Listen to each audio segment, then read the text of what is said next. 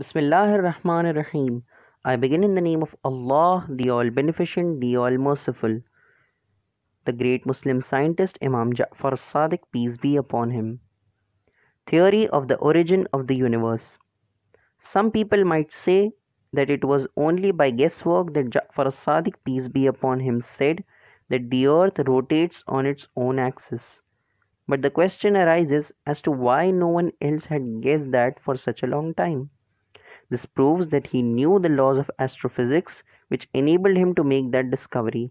If he had not known those laws, it would have been impossible for him to discover the rotation of the earth on its axis. This discovery could not have been accidental.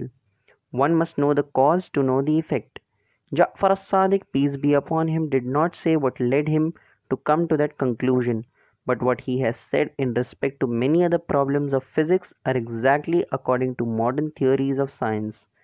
His other wonderful theory is about the origin of the universe. When scientists read this theory, they confirm that it totally agrees with the modern theory, which has not yet become a law of physics. It may be right, it may be wrong. The theory of Ja'far as-Sadiq, peace be upon him, is also in the same category. It cannot be called a law of physics.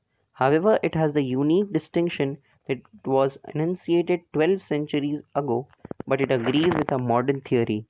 It reads as follows, and I quote: "The universe was born out of a tiny particle which had two opposite poles. That particle produced an atom. In this way, matter came into being.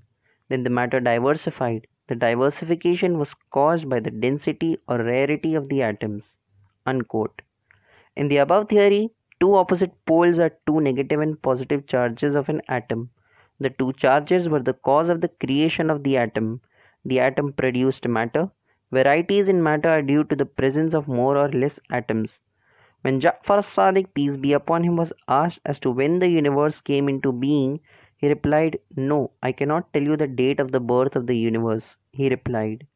Shias believe that Ja'far Sadiq, peace be upon him, who was an Imam, had unlimited knowledge and knew the date of the birth of the universe, but he did not want to tell anyone.